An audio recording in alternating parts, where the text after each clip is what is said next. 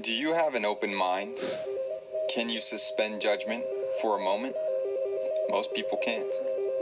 But what if your job depends on it? What if the freedom to hug people depends on it?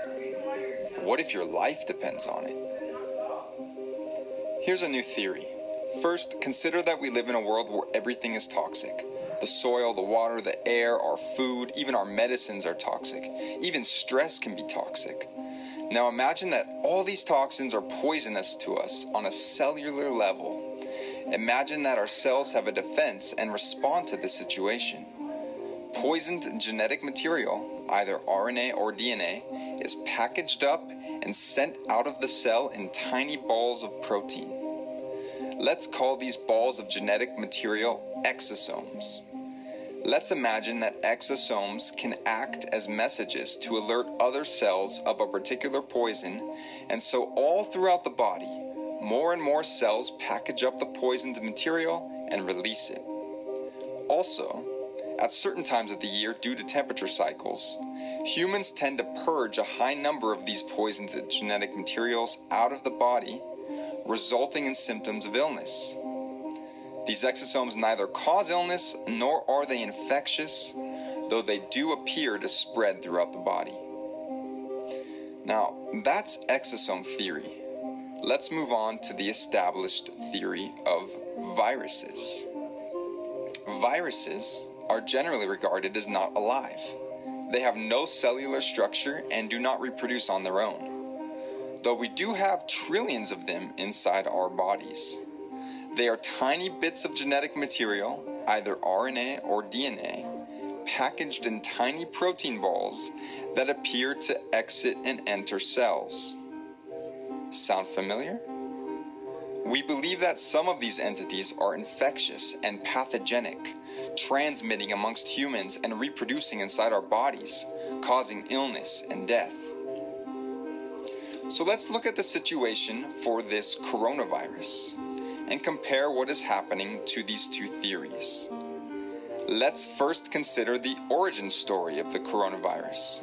A group of people had respiratory illness unresolved by antibiotics, so medical officials began looking, of course, for a virus. What they eventually found under the electron microscope were small protein balls being excreted by the cell. Okay, first comparison. This would make sense in both exosome theory and virus theory. Then they searched for and found an RNA fragment that they had not seen before in some of these patients. This would make sense in both exosome theory and virus theory. Now, they did not prove that they could infect somebody or an animal with a purified form of this so-called virus. They simply assumed that this RNA fragment was the cause of the illness they saw in some patients, and they assumed it was contagious. So do you know how the tests work? It's not a binary test, like a pregnancy test. It's called a PCR test, and it involves amplifying genetic material by doubling it in dozens of cycles until you have billions or trillions of the original molecules, and then using those results to determine if you have enough of the identified RNA fragment to be considered positive. Here's the thing. At a certain point of amplification, every single person would test positive. They use an arbitrary cutoff point where they stop doubling the material. That cutoff point is different amongst different tests for COVID-19. In fact, there were 10 different cutoff points amongst 33 tests approved by the FDA. Seems a little strange, right?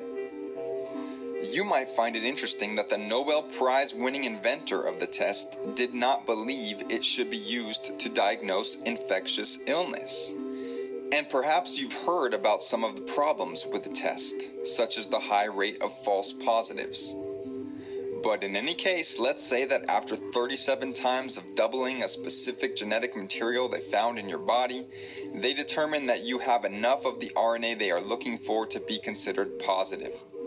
This could make sense in both exosome theory and virus theory.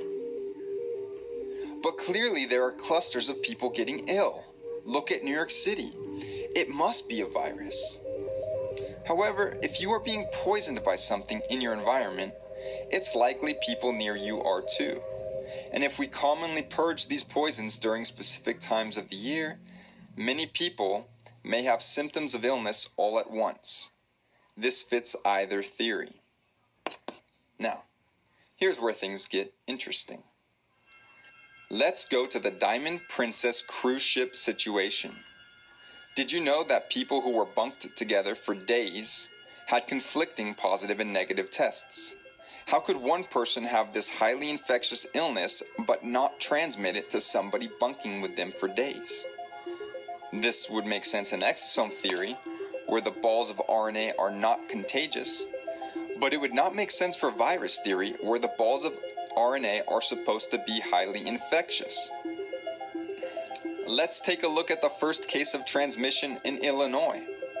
A woman traveled to Wuhan, came back, and both she and her chronically ill husband ended up testing positive. Medical authorities then tracked over 300 people who had had close contact with them to see who acquired the virus. And guess what? 0 positives. This again would make sense in exosome theory, since exosomes are not contagious. But it would not make sense for virus theory, where this is supposed to be an infectious virus.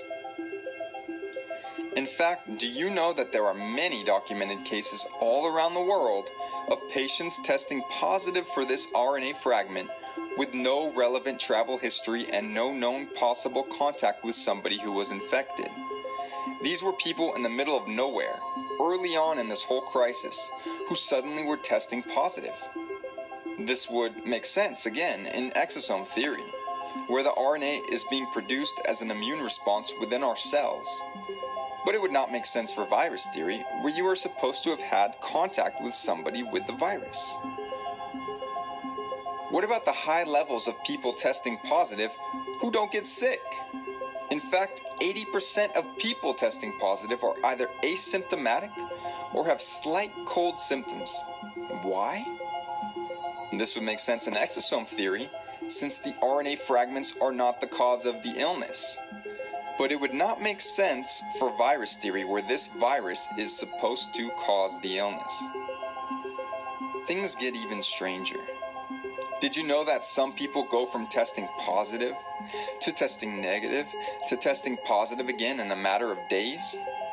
And that would make sense for exosome theory, where perhaps the cells are simply releasing more or less of these exosomes depending on certain conditions. But it doesn't make sense in virus theory, where you are supposedly infected until you have rid yourself of the virus. So which of these theories seems more likely to you?